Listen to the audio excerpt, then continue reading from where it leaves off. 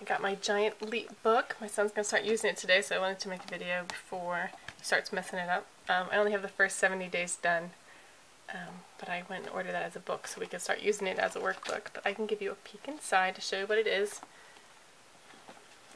Every day has 2 pages. The first page is handwriting, which is like the getting ready to handwriting, and then a math section. And then this one whole page of reading. So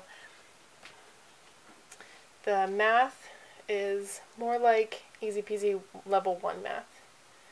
They're going to be doing, they'll learn numbers to 100 and odds and evens, here counting by 5, counting by 10s, and they'll do addition and subtraction, which is introduced in the Big Step book. So the reading is the phonics section of Getting Ready To and the McGuffey First Reader, but I do it in a different way. Let me see what I can find here. So there's writing, counting by 5s, and then a phonics section, and then part of the McGuffey First Reader. So I have it mixed together instead of doing all the First Reader and then all the phonics together. I have them mixed together so that once they've learned something with the phonics, they can use that in sounding out things in the story. So here's a little farther on, lowercase t. So it's set up just like I do it in Easy Peasy. Here. Just practice counting that day.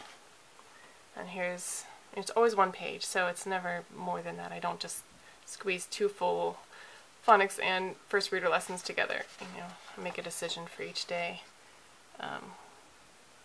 what I can put together. So counting with objects, adding with objects. Okay, writing words.